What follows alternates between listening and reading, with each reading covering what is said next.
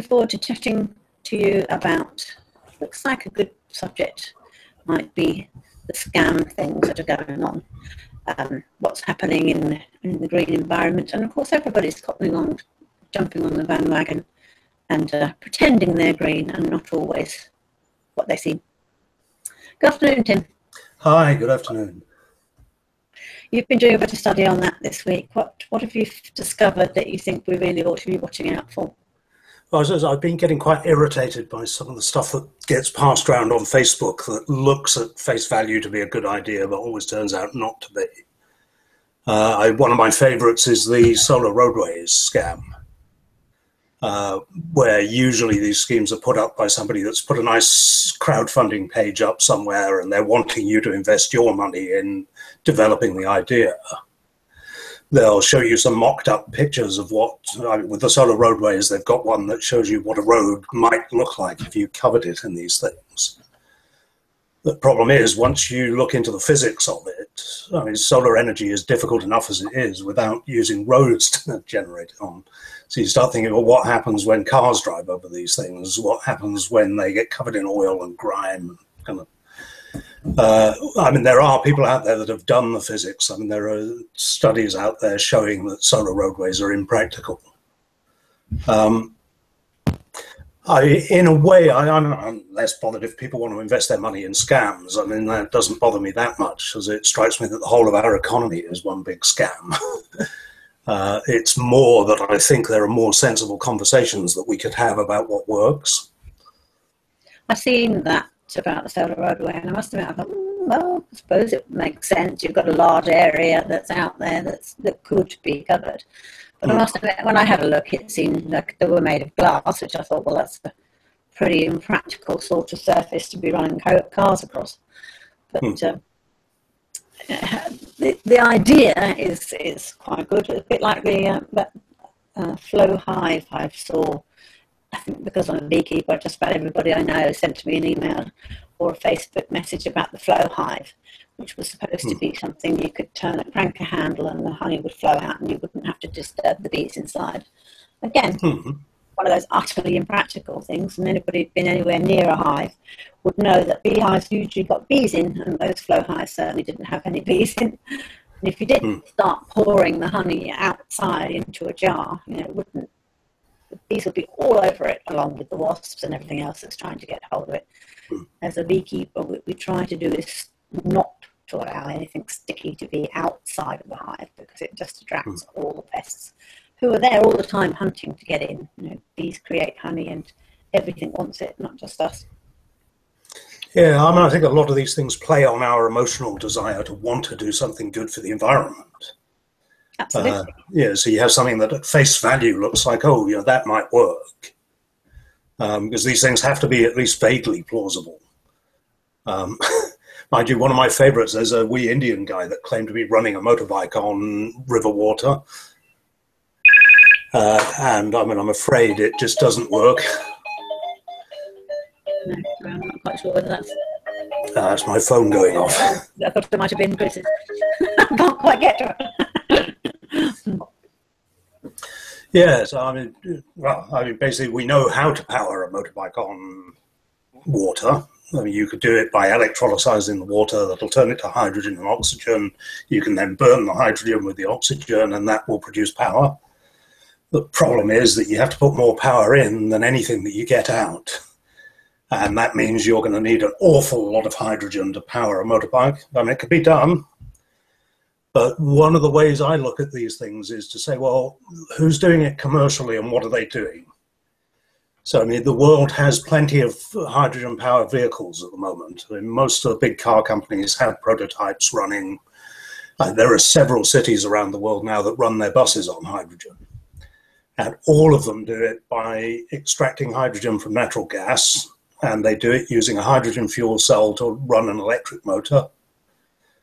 And you start to think, okay, why are they doing that? So why aren't they just burning hydrogen like this guy on Facebook? And the answer is because burning hydrogen is totally inefficient. So essentially hydrogen is a really good way of storing energy, but the amount of energy that you put into making it means that it's never going to be a source of energy. So essentially what a lot of people are doing is generating electricity using green energy, using the energy they create to electrolyze hydrogen, and then using the hydrogen as a way of storing that energy. Mm. But the most efficient way of deploying it is using a hydrogen fuel cell and connecting it to an electric motor and not an internal combustion engine. Mm. So it makes me automatically suspicious if somebody comes up with something that's very different to where leading edge technology is in the real world. Mm. Same thing with solar roadways. I mean, the most efficient form of solar energy that I've seen at the moment as a passive deployment is on bodies of water. Yes. They'll take a reservoir or something and just float solar panels on. If you do it more, there are the big solar collector plants, like in Spain. I think Morocco is building a big one where the mirrors follow the sun and direct the energy. So those are hyper efficient at a large scale. But that's how you do solar. What you don't do is put it flat on a road where it's at the wrong angle to the sun, then drive vehicles over it all day. Yes, again, it sounds plausible. It looks nice, and everyone gets that cuddly feeling if you invest in something like that. But the reality is you're better off in investing in what's already working. Yes, it's sometimes hard. Well, it is hard for the layman to understand. I mean, it's hard for me. I don't really understand enough about the energy side of things. I can quite good on the food side, but not so much on the energy side of things. So it's difficult to know which of these things out there are effective and which ones are going to be worthy of further investigation. Yeah, I mean, in a way, I kind of think much of what you see on Facebook is more likely to be a scam than it is to be a genuine offer. I mean, accepting that, yes, some people have got ideas that need crowdfunding that the mainstream isn't going to touch. The better one is to look at the idea of energy in and energy out. Mm. So essentially, because you can't get more out of a system than you put in. So, I mean, there's a guy that's come up with this idea. What it looks like is a bicycle attached to a flywheel. Mm. So essentially, you pedal like fury for an hour, and that'll keep the flywheel turning. And his claim is that will run your house for a day. Now, the problem with that is the only energy source there is a human being. And human beings are incredibly puny at generating electricity. So we'll do a bit. I mean, anyone that my age that rode a bicycle back and forth to school in the 1960s and 70s will remember the little dynamo motors that you used to put onto the wheel to run your lights. And basically, you could just about pedal enough power to power a little battery light. That's the kind of electricity output you get out of a human being. I mean, the flywheel doesn't add to the energy in the system. It just allows the energy to keep going. So essentially, you have to put a lot of effort in up front to get the flywheel turning. Then once it is turning, it can then generate energy after you've stopped. I mean, the problem with it was this guy had originally designed it. The claim was that it was to provide power to housing in places like India and Africa, where you didn't have a lot of energy. Now, the problem with that is a lot of the people in the areas where this was supposed to be deployed don't have the kind of extra calories that we have. So if you like, we don't get anywhere near as much food as we do. We're pretty lucky in the West, aren't we? Yeah, so I mean, it was a first world solution to a third world problem in a way that if it was me, yes, I carry plenty of extra pounds. I could probably do with an hour workout on a bicycle every day. And if that provided a bit of extra electricity, that's fine. If you're struggling for food, then you really can't afford to spend an hour pedaling an exercise bike. Just to get a bit of electricity. Yeah, and I mean, the opposite side of that then was the amount of energy that it delivers. I mean, if you're living in a kind of rural village somewhere where you don't have access to electricity, it would provide you with enough to light your house in the evening. Deploy some LED light bulbs and you've got lighting for the evening, which could allow you or your family to educate themselves. I mean, it's a good thing, but you haven't got the calories there, whereas we have plenty of calories, but we would want it to do far more than it does. So what would you say were the best energy ideas that you've seen so far? The best that's out there at the moment that we could deploy immediately as a national power source is offshore wind. Basically that technology exists. It's the second and third generations of wind turbines are far more efficient now than the first ones that everyone complained about. So at the national level, there's that. The other one is just rooftop solar. Rather than how do we invest in something that promises the world but probably isn't going to deliver it, actually go with what we've got. Solar panels are getting more and more effective. They're also a lot cheaper now than they were. So it makes far more sense for us to invest in those than it does to try to invent what's likely to be a not very workable alternative. What do you know about the heat pumps? I know my father put a heat pump in and it seems to be working exceptionally well for him. However, he does live in Australia, where of course the temperature tests tend to be rather warmer than here. But I don't think it really needs huge energy to get the heat out the other end. It works a bit like a fridge, doesn't it? Compressed gas that expands, and it's that expansion where you get the heat from rather than the specifically the air temperature. Yeah, I mean, it's far more efficient than setting fire to something as a way of keeping your house warm. And I mean, certainly in conjunction with sort of cavity wall insulation, attic insulation, all of that, it's really workable. My ideal house would have a air source heat exchange pump. It would be fully insulated, and you use your solar rooftop energy to power the heat pump. Plus you then deploy rooftop solar thermal to keep your water hot. Yeah, and I mean, I doubt whether you'd get off grid entirely. This being Britain, I mean, once the winter comes in, you're not going to have enough sunlight and kind of. But it's, I mean, just at a practical level, that would dramatically reduce your energy bills every year. I do know somebody who has solar panels on her roof, and she believes, well, she says she generates about £1,000 per year over and above her use. And she uses all modern equipment. She's got the dishwasher, the fancy lights, and all the rest of it. So it's not, she doesn't hold back on using those things. She does tend to try and use her washing machine on a timer during the day. Whilst she's out, she'll set it to come on at sort of 11 o'clock or something, as opposed to, maybe 9-ish when she goes out the door, which I do tend. Just before I'm going out the door, I'll put my washing machine on, although it tends to be more like about 6-7. But it's probably still kicking into the time when the power generation or power use is hotting up. Yeah, I mean, it's those people that I know of that run solar panels. I don't. Apparently, the company that looked at my roof claims my roof is too small. My colleague Julia, they have rooftop solar. I mean, they benefit quite a bit from it. I mean, this time of year particularly, I mean, I think that said, I think mid-December when the sun is really low, they get next to nothing from it. So I fear that in this country it is really variable with what you get from it. That's the big push, or the big complaint, isn't it? That it's not consistent. Whereas you've got a power. Yeah, I mean, I view it more as a way of saving energy than a way of generating it. So essentially, if you like, by running your equipment off your own solar energy, you're not having to draw energy down off the grid, which is good for the environment in the sense that we don't need to be burning the coal and the gas that we'd otherwise burn. But we do have problems with the winter. That said, I mean, wind power, offshore wind particularly, is you tend not to get the fluctuations with offshore that you get with onshore.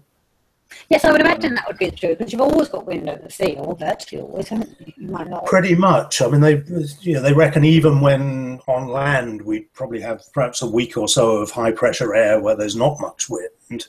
Even then, if you go sort of a mile offshore, there's still a pretty steady breeze going. Whether or not that would generate all of the country's needs, probably not. But then you don't want to just deploy wind. I mean, you'd have everything else. One of the things that's of interest in my part of the world is tidal. Yes, we spoke about that before, and it seems to me pretty sensible, really, to look harder at that, because after all, tides happen every single day, don't they? Nothing really stops them. Yeah, I mean, it's twice a day, and you can predict it with accuracy for centuries to come. I mean, that's the one thing that is predictable is the tides. I mean, if you go just south of me onto the seawall at Cardiff Bay, we have close on a 40-foot tidal range.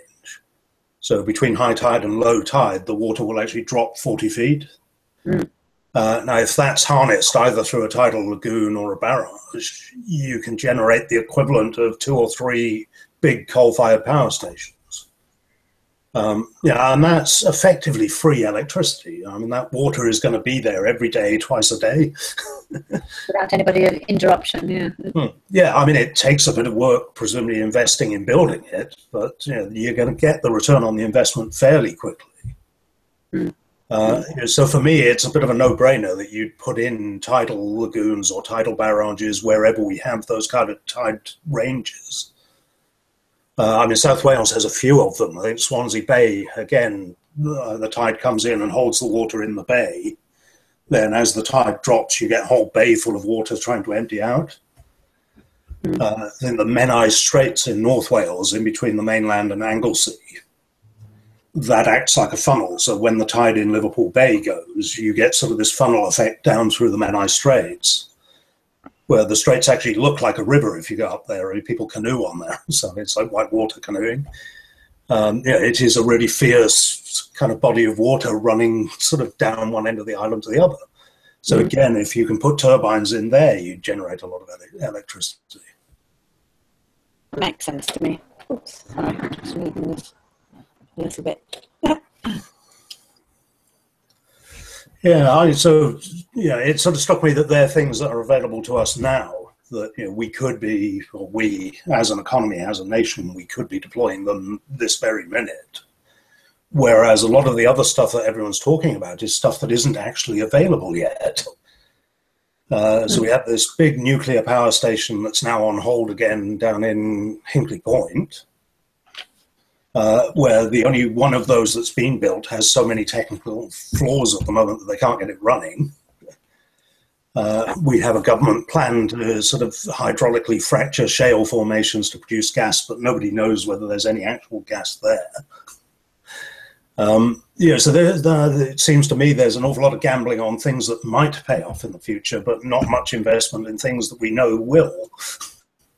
That doesn't make sense, does it? You think that whilst we have the known stuff, we'd stick with it, but obviously it doesn't seem to be floating the boat of those that are making the decisions.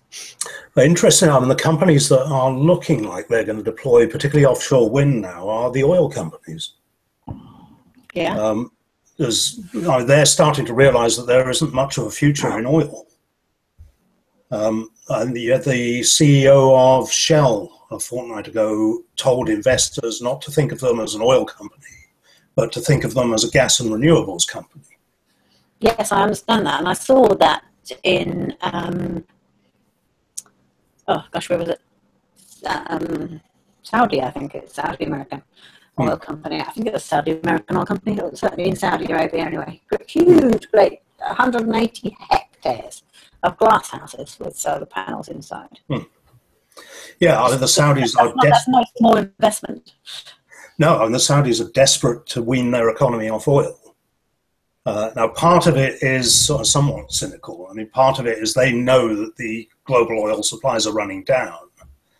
They want to be able to keep exporting for as long as they can. So essentially what they're looking at is, okay, with the oil that we're drilling out of the ground, how do we make sure that the majority of it is sold for export? Well, one of the ways you do that is to convert your domestic economy to run on renewables. So it's almost the opposite of what Britain is doing. Britain is pretty much sort of agreeing to have third world status.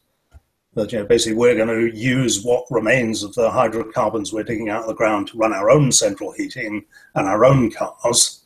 And then when the crunch comes, we'll be dependent on the rest of the world to sell us energy. It's really crazy, doesn't it? It seems to me to be a really odd way around of doing things. Just, well, same with most political things, very short-term thinking, because we're in power today and we'll be gone. It's somebody else's problem then. Yeah, I mean, if somebody wrote that as a strategy and a business plan, the idea that we're going to invest in something that's going to run out, and we're not going to invest in sort of having a business that's going to run more than 3 or 4 years hence. Absolutely crazy. Absolutely crazy. Yeah, but that's what governments are doing. I mean, I suppose the risk-taking bit of it, yes, we do that in business. But, I mean, I guess most people want a plan B. It's okay. Well, I can understand they want a plan B, but why you'd want to do, to not invest in the things that work seems to be a bit odd. Anyway, yes, so I suppose, our advice is put up your solar panels if you can possibly afford it, so that you at least can generate a bit of power. And I guess we must need to, in the future, look much harder at how we could store that so that we can use it when we're generating extra, rather than give it away, put it to use. Well, I think heating systems are shaping up to be quite a good storage system. I mean, they reckon they'll do it with smart meters. It certainly seems to be making a bit of a difference. I've seen them in people's homes, and I've been quite impressed by the fact that once you understand and start to take a look at when you're generating extra or when you're using a lot, it does make you sort of at least become much more aware of what power you're using and how you might change your habits. Yeah, I mean, I think one of the ideas they had is if you had a smart metering that allows somebody remotely to control various gadgets in your house. So their idea is when you have shortages of energy, they can turn things down. Yes. So effectively they can sort of work out what in your house is running that doesn't need to be running. The other thing they were saying in relation to hot water was, because all of us tend to have hot water systems where we'll have a storage tank that we keep the hot water in. Yes. So their idea was that they'd use periods where we had excess energy to effectively heat everyone's water. So that then the hot water would in effect be a storage system. So we've converted the energy from electricity to heat. But what we've then done is saved on having to provide energy to heat the water at a later stage, perhaps when there isn't enough energy.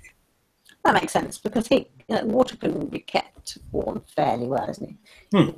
It doesn't lose its temperature too quickly, or boiling to 90 probably. Much, but when most of our hot water is sort of sitting at 60-ish or even less, it doesn't lose it so quickly from there. Yes, I mean, it's one of a number of ideas that they've got for how we might say or preserve energy. The bigger ones I think that are limited but they're doing them in Scandinavia, is using artificial lakes to pump water into when you have a surplus. Then you generate hydro on the way down when you've got a shortage. I think we're limited on what we can do with that in this country now because of the need to flood valleys and stuff. I mean, people aren't going to be too happy with that. No, well, none of us are we? If we're going to potentially lose either where we live or somewhere we like. It's going to be a tough one, but... Yeah, so it's. I mean, there are things in the air that will allow us to do more than I think what people have given credit to with renewables. We just have high levels of water in the sort of north of the country and not so much in the south. You can't help thinking there's got to be a better way of running that around the country. Well, I mean, it was proposed. You remember 1976 was it when we had the drought? Where they proposed setting up a national grid for water then. But whether or not, I think it went against the privatization when they privatized water. So they had some idea that they'd get water companies to compete. So as a result, I mean, in Wales, we do quite well. Our water is delivered by a not-for-profit company that's actually invested quite a lot in the system. So we actually have a very good water supply at a reasonable price. How's the drainage? Is that part of that same system? Yeah, it's pretty good. I suppose at the time when they became a not-for-profit, I think Wales had a real problem with the beaches. There's been a lot of raw sewage getting out and kind of, but they actually put a hell of a lot of money into cleaning up so that you now have, Wales actually has a lot of these European blue flag beaches now. And I mean, even some of the ones, because up this end along the Severn Estuary, because it's an estuary, it's going to be full of mud anyway. So the expectation was that we'd never have clean beaches up this end, but we actually do. I mean, some of the beaches that, going back when I was a teenager, were filthy with pollution, are now very clean. So yeah, I mean, they have done a very good job there. I mean, very quietly. I mean, while the rest of the water companies have been hammered for increasing people's bills without investing properly in the infrastructure, it's one of the things that Wales did well. It's just, it's good, isn't it? It'd be good to see if they could repeat that around some of the other parts of the country. Well, I mean, I'm a big advocate of having not-for-profit utility companies. And I would favour nationalisation, but the problem with nationalisation in the past was it was very badly done. Plus, it proved all too easy for another government to come in and just sell it off again. Yes. Whereas I think Welsh Water is a private company, so the government, other than through regulation, I mean, they can't just come in and tell them what to do because it's a private company. But running on a not-for-profit basis, I guess, is the best you're going to get in terms of being sort of friendly to the community, as it were. So I mean, yes, if our electricity and our railways and all the rest of it were run by not-for-profit companies that wanted to run in the interest of the population, not the shareholders, I'd be all up for that. You were speaking a couple of weeks back about talking about cleaning. Sorry, my mind has jumped. You were talking about you were having a go at soap making. Have you still been doing that?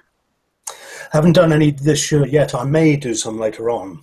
I was trying to figure out how to film myself doing it so I could post a video somewhere, perhaps. It's not a particularly messy process. It's just time consuming. Did you use it for more oils, or have you used solid soaps that you've grated and recast? What I do is mix you need an oil or a fat base, and then you need your lye, which is sodium hydroxide or sodium hydrochloride. So basically you need a solution of that. So it's caustic soda. Basically, you've got a caustic soda solution and either a fat or an oil, which you then mix in the correct proportions, and you've got to get them both. Basically, when you make caustic soda, it heats up. They always say that you put your soda crystals into the water, not the other way around. And basically, if you pour water on soda crystals, you're going to get an explosion. It's going to land all over you. So you have to add the crystals to the water. But the temperature will go up, I suppose, about 60 or 70 degrees. So you need to get your oil to the same temperature as the soda before you mix them. The rest of the process, to be honest, is just a slog stirring it. And I use one of those, your food blender whizzy things. Yeah. I use one of them. I've got one that's just for doing caustic soda, so we don't mix it with food afterwards. But I found that easier to do than sort of standing there with a wooden spoon stirring for an hour. Basically, I mean, you stir it until the process is called soapifying, but it will start to go sort of a bit like detergent, that kind of texture, so sort of thicker oil. So you get it to a point then where you can pour it. So you put it in a mold and store it for, I think, about 6 weeks to 2 months. So you want it in a warm place, and that'll dry it out. So it then actually turns to a bar of soap. I did mine using yogurt pots. So I had lots of yogurt pot-shaped bars of soap, which I then gave out to people as Christmas presents. You can mix in colorings to add to a color, or if you get the essential oils, so something like a lavender or perhaps a citrus essential oil, and add that to the mix. You have to add quite a lot of it, but that will give it a flavor or a scent. So that's the aesthetics. I've just been researching that side of it because I'm interested in whether you make a soap that was, say, antifungal. So for your athletes, for your skin troubles. It's quite common for people to have fungal problems on their skin because we're attacked by it all the time. It's just a matter of whether we're strong enough and to fend it off. But I was thinking that was something that we use on our skin such a lot. It would be quite handy to have an antifungal. So I wonder if you could add iodine to the mix. So I was looking at whether that was possible, which oil you might use to do it. For instance, you could use, say, borage oil. Having said that, a 5-litre bottle of borage oil is a couple of £100. It's not very cheap. So I was thinking, and then when it's converted into soap, does it still have the same potential anyway at the end of it, which is difficult to see. But from what I can see, a lot of the essential oils, they basically got multiple compounds, and parts of it, particularly the phenols, do tend to become soap. So the active state is going to be changed. But quite often it would appear that they don't necessarily lose their fungal activity. So it's just been trying to discover which ones would potentially carry through and have that effect. But unfortunately, we tend to need the essential oils because they're basically very concentrated plant. Is where you're really going to get the effects. And clove and what's the other one? Can't remember which the other one is. Thymol do tend to get affected by the soap system. Yeah. Although there are different ways to make soaps. I understand if you use a hot soap system whereby you heat your oil up, you put the lye in, you get that to all happen, so that the lye has actually done its job, but you've held it hot. You can then put the essential oils in. Then, once it's all done, it's so soporific stuff, so that it doesn't get converted into soap. So you've got your essential oil as a separate entity. Problem with that, of course, is the soap tends to be quite hot, and a lot of essential oils will tend to boil it. Well, it seems to be most of them are quite happily stay. You have to choose your oils, because some of them will boil at the same temperature, which means you're just going to lose those volatile oils anyway. But if you could hold it down to sort of 200-ish degrees Fahrenheit, that is the American size we've been looking at, we could possibly make something quite useful. So I'm quite interested in whether we can achieve that. And also, if the oil is going to be converted into soap, whether the fungicidal activity is still possible. And it would appear that nearly every plant has that ability, because obviously it has to fight off fungal infections itself as a growing plant. And so they all have some systems within them that help to do that, because they've been looking again about how you might use essential oils to stop funguses growing on your greenhouse tomatoes and things, instead of using synthetic chemicals that we're worried about. But you have to use it at quite high levels, in which case they're almost as nasty. Using it at really high levels. But I mean, not always. Some of the waxes will hold off fungus, and you don't necessarily need to be, they don't need to be nasty waxes. Fruits and lemons now are also often waxed in order to hold off fungal growth on the surface. Yeah, I mean, it's one of these interesting subjects. The more you go into, the more you can find to do with it. My interest initially was just working out how stuff was made. Yeah. So I looked at the medieval way of doing it, where you burn hardwood and then run rainwater through the ash. That provides you with a sort of fairly weak caustic soda solution. Which, of course, in those days, they'd mix it with animal fat to make soap. And you have all of the problems with trialing and erroring to work out what's going to soapify and what won't. But yes, I mean, if ever you had a situation where there was no other way of making soap, that's how you do it. Well, it's how we started off making it, wasn't it? We've learned along the way the chemistry to get that a bit more, let's say, exact, but nonetheless it came from those systems. The same with a lot of the essential oils and the ways that we use them for medicines. But now they've been looking across the world at how that works. What is it that actually does the job, and are they still effective? And some of them really do come up against the so-called modern day synthetics. They really do work well. Something closest one that sticks in my mind as being one that's highly effective and does stand up against a lot of the modern day chemistry. But there are others, but that just happens to be one that's sticking in my mind. But some of the things that we're using now, they might be effective, but they're not necessarily. They have such strong side effects, they're not necessarily so good. But obviously, medicine's been studying that for many years now, well, certainly 40 or 50 years, seriously. So, if they haven't come up with the good ideas by now, we're in trouble. But I think it's probably our food system that's coming under the highest difficulty, because we demand to have it cheap. We have to eat.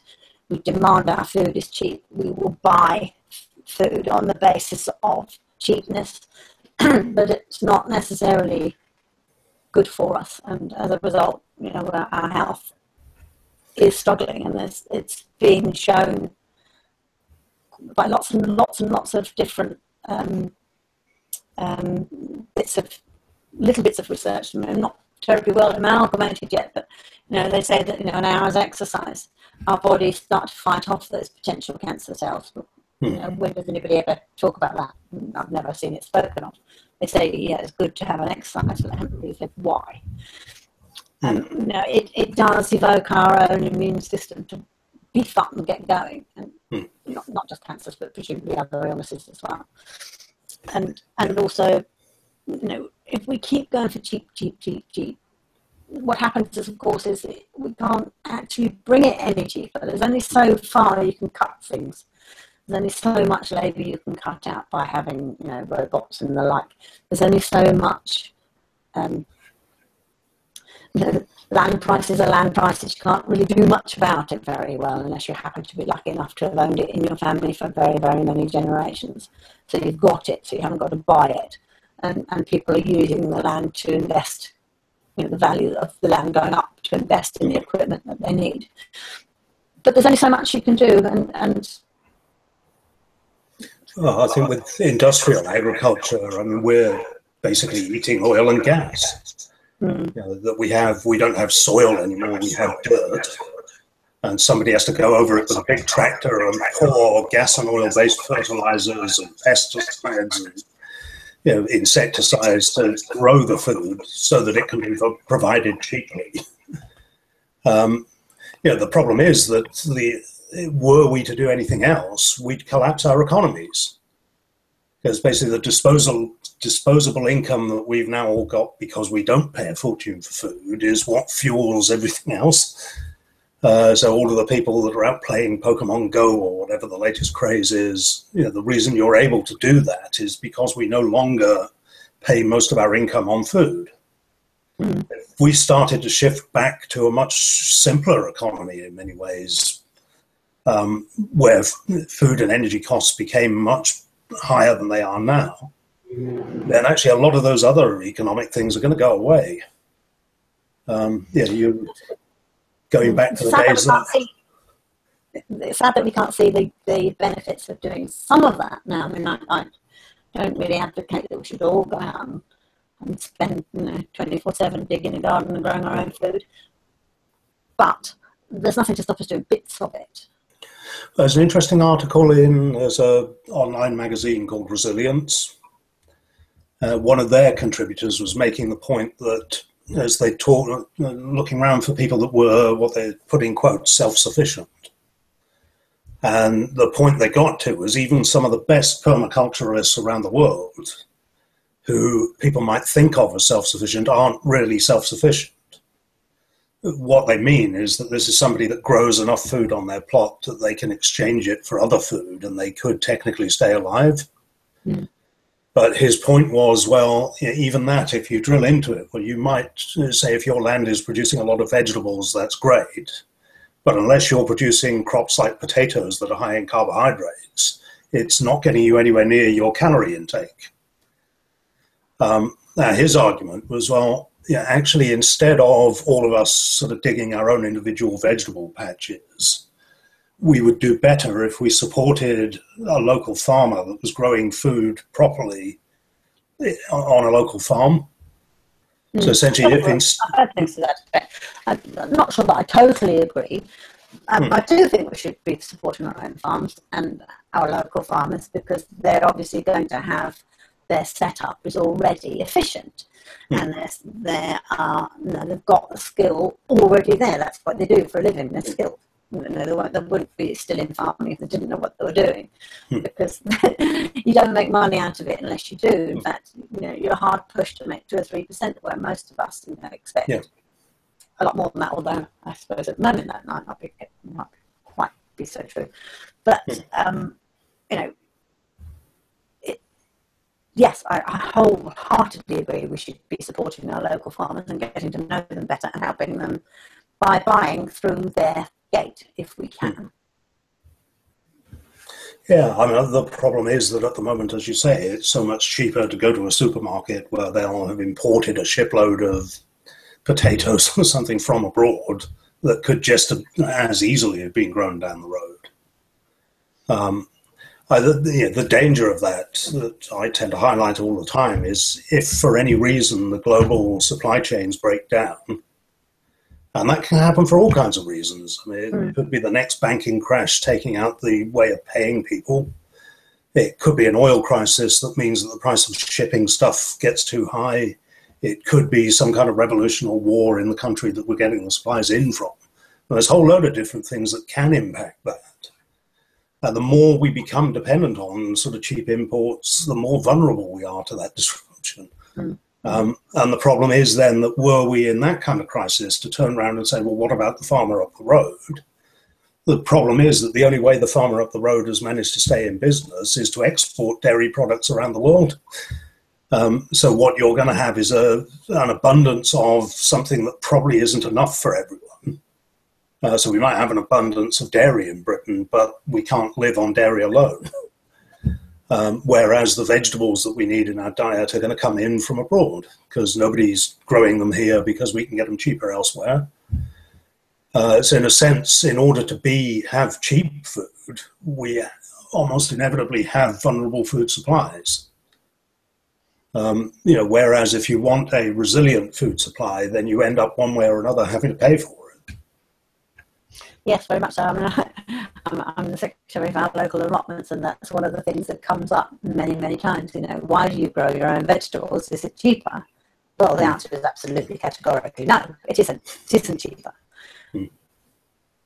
But you can't beat taste when they come straight off the plot. Because you've picked it and eaten it there and then, or that day, or within at least a day or two.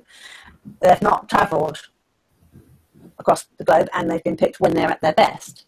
So there's no doubt about that. I don't think there's any child who's been down and picked a few peas and nicked them out of the pods wouldn't admit that they taste a heck of a lot better than anything you could ever buy, because they just do. You get them fresh straight from the crop, and that mere freshness gives them an amazing taste. But cost-wise, no. That's, in fact, was one of the reasons why I went away from it when I was struggling as a single mum looking after the kids, and I stopped growing my own because I simply couldn't allow the time. And I'm in the luxurious position again now while the kids are grown up. It's only Andy and I, so I can do that, and I can achieve pretty much if I put my effort in. But it doesn't always work. You get years when the slugs have eaten all the cabbages and there aren't any. Okay, your potatoes have done brilliantly well this year, and my peas and beans are doing pretty well. But my squash is useless. Now I've said just a few plots up. They're fabulous squashes. So it just depends, I guess, on whether you got them in the right place, whether you got them in the ground at the right time. And I started mine in the greenhouse and then put them out quite late, and they just stopped. Didn't seem to want to bother to grow any further. And you think, I wonder why that was, really. Perhaps I put them out a bit late. The difference in temperature, maybe, I don't know, but they certainly don't seem to be doing a lot now. I've had a few. I can't say I've done nothing, but nothing like as many as I've had before when I put them in the ground earlier. So perhaps they needed the cold to get them started. Yeah, we walked past the local allotments here yesterday. My son was comparing the difference between what was growing on the allotment and what grows in my garden. That's a bit mean. Well, but then as I pointed out to him, the people that are running those allotments have probably spent a decade or more preparing that soil to get it to that state. But that certainly shows that, the old boys are really good at this, aren't they? Well, there's a good reason for that. They started like we did in their 30s, or 40s, or whatever it was, but they've been every single solitary year adding the organic matter to the ground, so that the worm builds up and the microorganisms in the soil build up, and gradually, and it does take time. They do get better. Yes, I read somewhere recently that they reckon the world now has less than, or was it? No, it was the UK. UK soil has about 60 harvests left in it.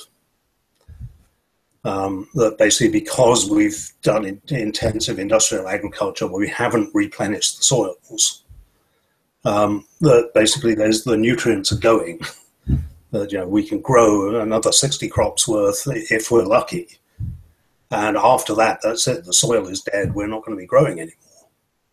The problem with that, of course, is because if I would say most farmers would probably take issue with that, because it's like a battering of the old farmer. But the truth is, we actually grow to eat. We're taking that product off the soil. We're not. That's the flaw in the organic movement. Really, you have to be able to put something back in it to create that. And they say, "Oh yeah, animal muck." Well, what are the animals eating? They're going to eat as well, and they're taking from the field to create body weight. And then with somehow the fact that we put a bit of muck back, yes, it does work, and of course it works, and so does the straw and all the other things. But we're taking away from the ground a product that we want to eat. So to be able to put it back, we've got to somehow collect a lot of energy from somewhere or other. And a great deal of people complain bitterly if farmers do start putting human manure back on the ground. But we're eating it, we're using most of it, but it's very smelly, and there's the risk of perhaps that the disease on shoot, if you've used that muck on ground that you are then going to take the product off of. This needs to be a cut in the system. So I guess you put that on the ground that's growing grass that feeds animals, that then goes back on the ground producing food for us, so you get a bit of a break in that system. Where are you going to get it from? Where are you going to get all this extra stuff from? You're going to start, Well, I mean, at the moment we're digging out a huge phosphate pile from South America that we've been using for the best part of 100 years, and it's basically fossilized bird poo. Basically, we've been shipping that in by the container load day by day to pour onto our fields, and unfortunately it's running out. And as you say, I mean, the inconvenient truth in it is if we don't put back what we've been taking off, then it doesn't work in the long term. It's the same as the energy, isn't it? You can't create it out of nothing. It's got to come from somewhere. Yeah, I mean, you've got to create one way or another a closed system so that the nutrients that you're living on go back into the land. I mean, on a small scale in pre-industrial times, people did that. I mean, they used to call it collecting the night soils. And I mean, that was just how it was done. Now I think we've got used to a sanitized world where you don't have to do that. As you say, people will complain about the smell when you start spreading treated human waste back onto the fields. But if we don't do that, it creates two problems. And the one is we're throwing all of those nutrients away. The other problem is they're ending up in the sea, and they create nutrient-rich seas that then lead to algae plumes. So basically you end up deoxygenating the water so that the water dies. Well, I suppose we could collect the algae, because that's an effective use of effective nitrogen, nutrient base. But it seems a bit daft to chuck it out in one arena and bring it back in. It's the same as buying food from across the world. No, I think if you look at NASA's satellite images of any of the world's big river estuaries, you'll see huge green algae plumes running off hundreds of miles out into the ocean. And it's all of the nutrients from the land getting into the water and fueling those microscopic sort of plant creatures to thrive. And of course, the byproduct of those creatures, because they poop as well, is they produce hydrogen sulfide, which kills the water underneath them. Yeah. So you get huge dead zones where any fish or marine creature that's unfortunate enough to swim into them drops dead for lack of oxygen. The paradox in all of that, of course, is that's how oil was formed in the first place. Of course. Because it was all of those dead plant, microscopic plants floating their way down to the bottom of the floor in an area of sea that didn't have any oxygen, that preserved them and allowed them to be compressed into oil. So there is a certain irony that our oil-based agriculture might actually create the conditions for another round of oil in 60 million years or so. Yes, you wonder, don't you? At what point do we think give up? Then, well, if we can't do it, do we give up? And I think that in a way, that's perhaps what's happening. It seems to me like the more we talk about eco-friendly, the more people want to fly away on holiday to see the world. And I wonder sometimes whether that doesn't come back to the same thing. Well, we've got it at the moment, let's make the most of it. In 10 years' time, we might not be there. Yeah, that I think is the risk. So, I mean, there's what I call catastrophists. I mean, there's people that look at climate change and say, oh, well, we're all going to be extinct in 30 years' time anyway. And as you say, the danger of that line of thinking is just let's not bother doing anything. Let's just party for the next couple of years because we're all dead anyway. That I haven't seen the evidence for it. That isn't to say that these people aren't presenting evidence. I just think the evidence they're presenting is highly contested. So I'm not saying that we definitely aren't going to all be dead in 30 years' time. We might be. I just think on the weight of the evidence at the moment, it's probably unlikely. What we are storing up are some pretty horrible conditions for our children and grandchildren. Yes, they're certainly going to have a tough time. Well, it'll certainly not be as fossil fuel generated as ours is, because it can't be. Yeah. Because the cost of taking out the ground what there is going to be far too high to actually be useful. So are we condemning them to cavemen-like existence? That's slightly worrying. If we do nothing, then probably we are. So essentially, if we keep on pretending that we can run an oil-based economy without any oil, I mean, it's not even without oil. I mean, there's more oil being pumped out of the ground today than has ever been pumped out of the ground on a single day ever before. The problem is that the economy that we've built depends on that amount of oil growing day by day, and you just get to a point where you just cannot grow it anymore. So we'll never get to a point where we run out of oil. There's always going to be oil around. It's just going to get much more costly to produce, and we're going to struggle to produce anything like what we're producing now. Somebody likened it to me. Imagine if some as yet unknown aunt, you get a letter saying that your unknown aunt has left you £1 million in her will. And you think, wow, great, I'm a millionaire. But then you read down the will, and one of the conditions is that you're only allowed to draw out £100 a week.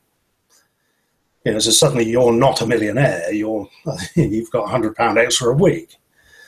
Well, we can have all of the oil under the ground, but if we can't extract it all, or if we can't extract it quickly enough, then we're like the person that's got £1 million in the bank, but we can only get it £100 a week. Essentially, there's a limit to what we can get out of the ground, even though there's plenty under the ground. That then has its impact on the economy we've built because we assumed that we'd always have more and more oil. Mm. Mm. And it's that point where the economy meets this that is where we experience it. So it becomes, a few years ago when we had very high oil prices, people at the bottom of the income scale stopped driving. There's a period 2 or 3 years ago where Britain's carbon emissions from road transport went down because people stopped driving. And it's subtle. It isn't like they stopped driving altogether. It's just they stopped going for day trips on the weekend because they needed the fuel to get back and forth to work.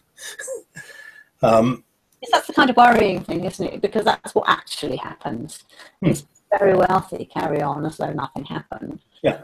And the poorer folk of life always are the ones that get hit. And that's the real dilemma. Are we going to expect that of our children? Because some of them will be successful and become the next big business people, but not all of them. Or is that it?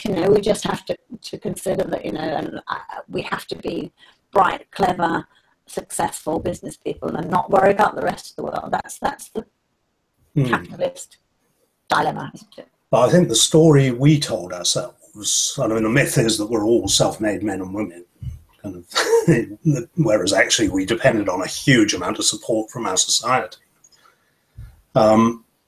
If you like, the story that we've told ourselves and that we've passed on is that you go to school, you pass your exams, you go to university, you come out, you get a good job, and even if you borrow money to go to university, it'll be all right because you'll be paid more in future than you are today.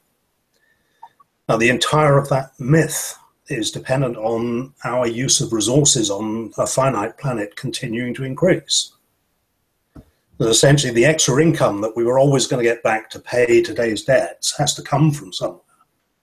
And it comes from, if you like, the real economy of actually using those resources to make things. Mm-hmm. Now, once you get to the point where actually everything starts getting more expensive, that whole story goes into reverse. And we're already seeing it, where I think the average income of a graduate in 2007, just before the crisis, was $24,000 a year. The average graduate salary today is $24,000 a year. So we're 8 years on, and graduate living standards are the same as they were then. So add in the inflation, they've actually gone backwards. I would say that's very true of my business too, because I've been in business now for 7 years, and I run a cleaning company. And the prices I charged 7 years ago is exactly the price I charged, given a couple of quid an hour more. But there are limits to what people are able to pay. Not that they're necessarily unwilling, but or maybe they are unwilling. Because there are, cleaning industry is one that you can get into very easily. You don't have to have much, you don't have to have a lot of equipment. Personally, I have invested in it, and I have got, the carpet cleaners and the rest of it. But you don't have to. You can just go out with a few cleaning cloths and a few products from the local shop, and away you go. So it's your labour then. So your labour is negotiable, I guess. And a lot of people who are coming in desperate because they've got no other income are prepared to do it cheaper. The argument for the Brexit, I guess, they were complaining that people are prepared to do it cheaper because they've come with nothing and they have to earn. Yeah, but it takes you into a race to the bottom. Because everybody then is out to undercut everybody else. And as you say, your labour then becomes the one variable that you have that you can say, well, okay, I can't offset my costs for equipment. The one thing that I've got that I can lower the cost of is my own labour. Now, the problem when you translate that into a whole system is you imagine what happens to the economy if everybody is doing the same thing. So essentially, we're all trading the cost of our labour down. And you find this in employment where people are reluctant to take or to ask for pay rises because they're more worried about keeping their job. So wages tend to stagnate. And the problem is then that the entire economy starts to run out of money. Well, that's what's happening, isn't it? Yeah. So, we're slowly strangling ourselves with that. So you see the situation now with, I think it's in the news either today or yesterday, about students now complaining about the amount of debt that they're struggling under because they borrowed to go to university because they were promised that things were going to get better. And they find themselves in fairly low-paid jobs where they just see no way of paying that debt off.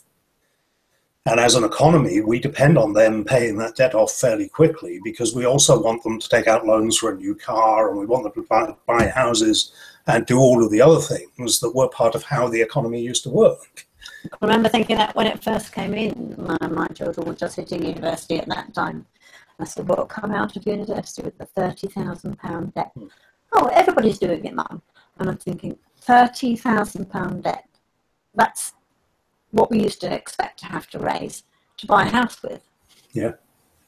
Now, that put a deposit down, but even so, if you have got a debt to get rid of, how on earth are you going to get a £30,000 deposit? And you see it, I've seen it all around me in my coast where I live. There are youngsters still living at home who are in their 30s. And that's not by accident, that's because they cannot raise sufficient funds to get a home of their own. And it's not very well to say, oh, well, they'll get married and then there'll be two of them. But even so, even two people have to raise a huge amount of money for a reasonable deposit in a reasonable home. And you know, the wages are not, they are stagnating. And they're all working, all of those. So the youngsters, it's not that they're not working. Same as my own children.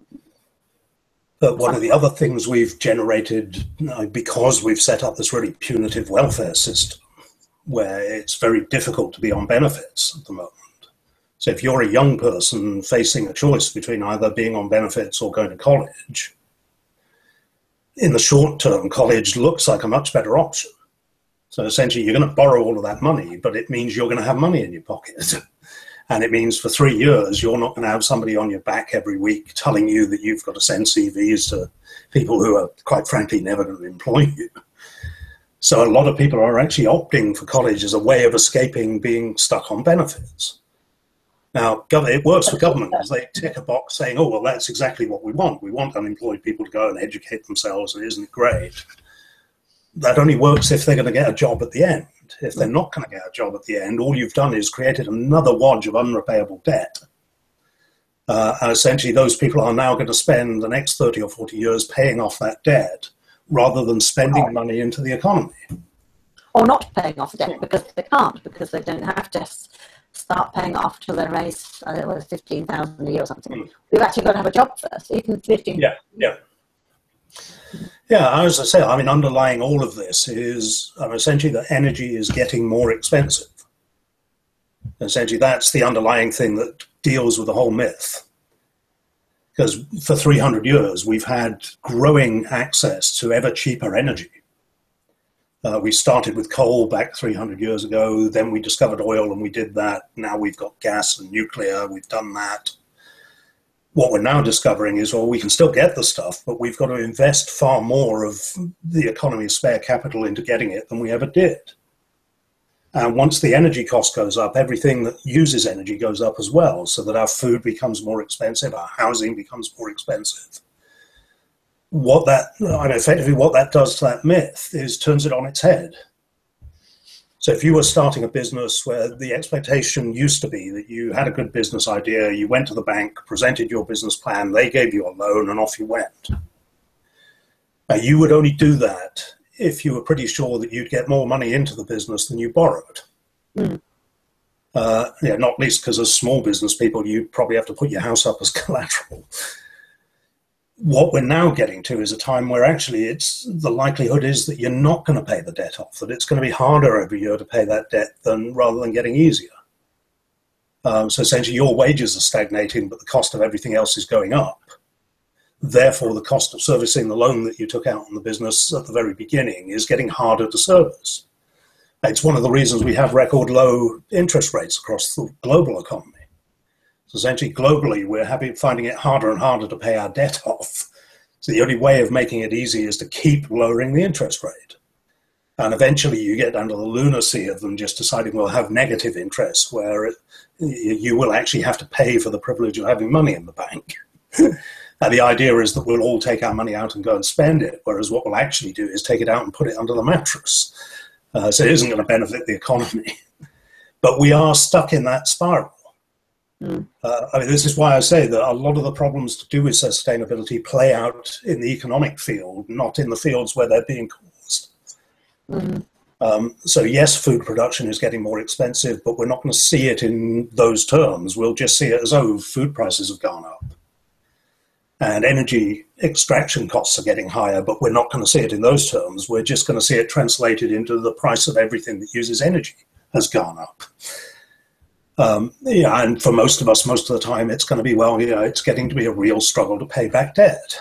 It just already is. Well, I would say that that's already hitting the vast majority. Well, certainly what they say, the middle classes are struggling, that their money doesn't go as far as it used to, and they can't work out why. So I think the bigger problem then in terms of the solutions, once you get to this point where people stop taking on new debt, which I think we're fairly close to, then all of the solutions that we're looking at to the problem go by the way as well, because nobody wants to invest in them. So essentially you could deploy a lot of money to put up lots of offshore wind power stations and generate lots of cheap electricity, but you've got to be confident that borrowing the money is going to pay off. And the problem we're in at the moment is nobody's really sure. No, which is why they're not doing it, I guess. Because it's not that the energy isn't there. The problem is the other end. It's essentially when I've built my wind farm and I'm generating my effectively free energy from the wind, am I going to be able to charge customers enough the other end to pay back my investment? But if the economy is going backwards and people have got less and less money every year, then they're not going to be able to afford it anyway. So if you like, it becomes a much more risky proposition, even though in any sensible kind of way of looking at it, you'd go and do it. Now, my feeling is that the only way it's going to happen is if government steps in and actually does it. But I think governments are too stuck in the ideology of leave it to the market. And one thing markets are really good at is if something is too expensive, they won't do it. Yes. So I guess it does come back down then to us as individuals to make the decision to recognise that the problem is there and to do something about it and to attempt ourselves to live a little bit simpler, be a little bit more self-sufficient, to do some of those things ourselves and learn the skills. And it seems to be, I'm quite surprised, it seems to be taking off around large parts of America. There seems to be a recognition that it really is going to be quite tough, and that you need to prepare yourself, skill yourself now. Here there seems to be a bit of a recognition among the transition towns movements, perhaps a little bit in the Link for Growth movement. People have started to recognise that actually, come on, we need to step up here and put this right. How are we going to do it? If we leave it to governments, it just isn't going to happen. They're just not going to. Can we group together in big enough clusters of community and do it without them? Just say, well, we're going to do it anyway. We can put up solar panels all over our schools, all over our buildings, all over our homes. We don't need you to say yes or no. Can we create a mini grid here?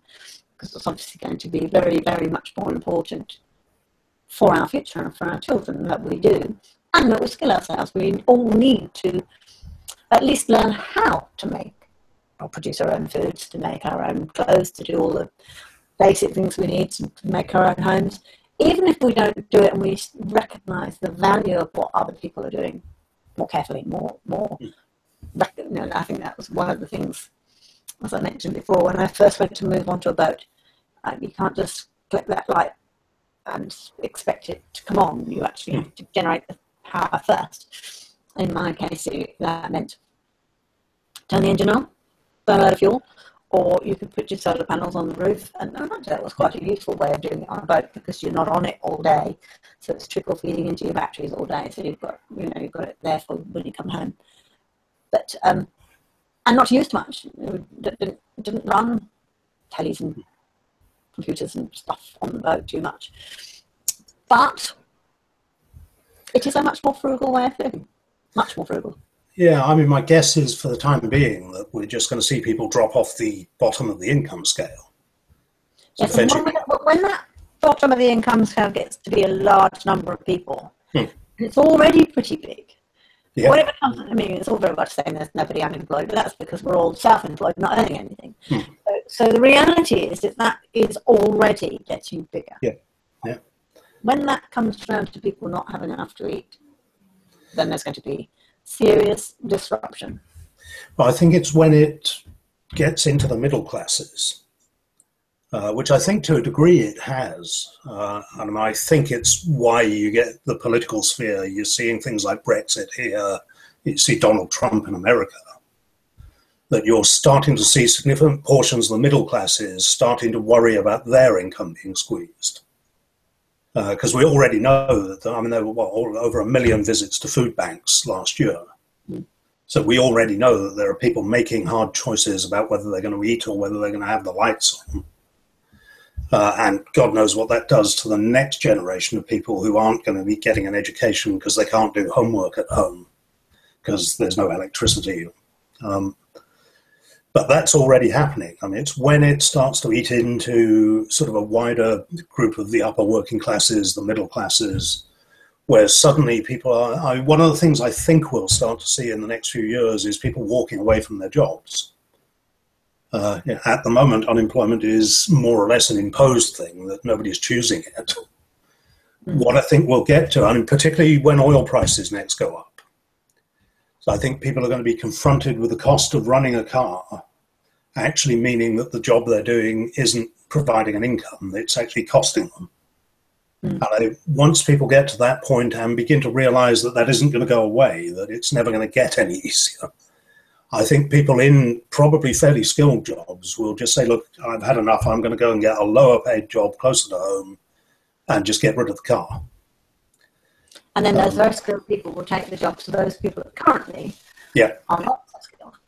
Because that's what happens, that's the truth. When the labour market is higher than the jobs market, what happens is people employ very highly skilled people to do very mundane things. Yeah, which is why even now we have graduates flipping burgers in Burger King.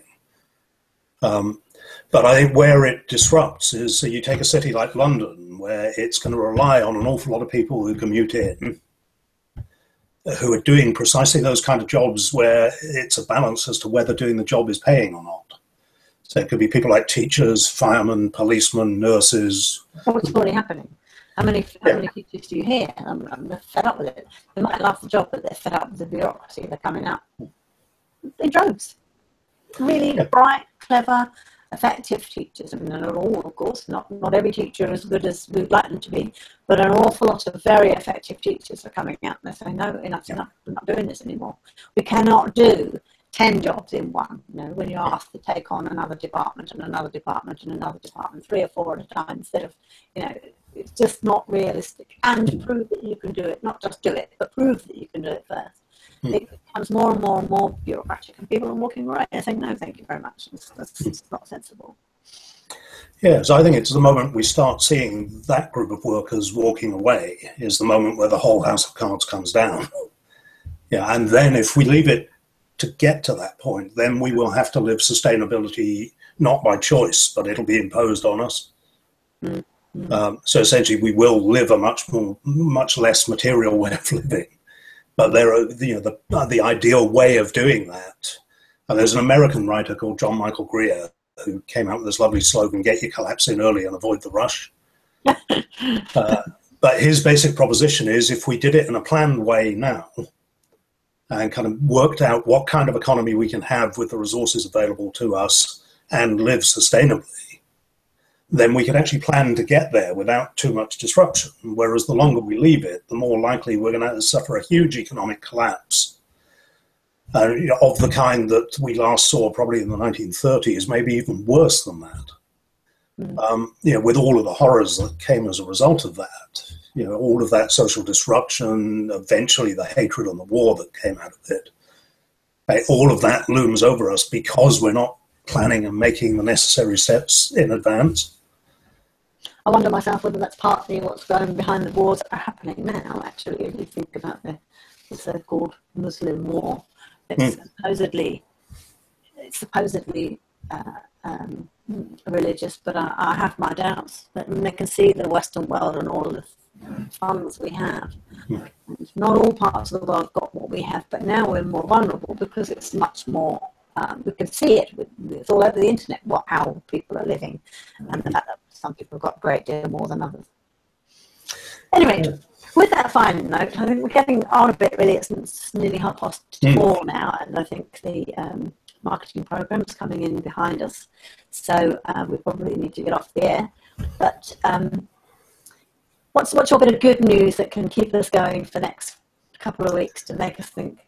Oh, I got a really good harvest off my green gauge bushes on the weekend, so it's going to be green gauge liqueur and green gauge jam. That sounds decidedly tasty. Managed to get a few the first pickings of our yellow tomatoes. We put about 8 plants in, just starting to come right. It seems to have taken quite a while, but they're coming, so I'm quite pleased about them. Lots of green beans coming in at the moment, and I'm definitely going to have a little go at this soap making, and I'm really keen to have a go and see if I can create a fungicidal soap that is pleasant to use and that still maintains the properties of the natural plant. Fungicidal resistance. Well, I shall look forward to seeing it then. Yeah, so in a couple of weeks' time we'll have to see what we can manage. Right, I'm going to come off air now.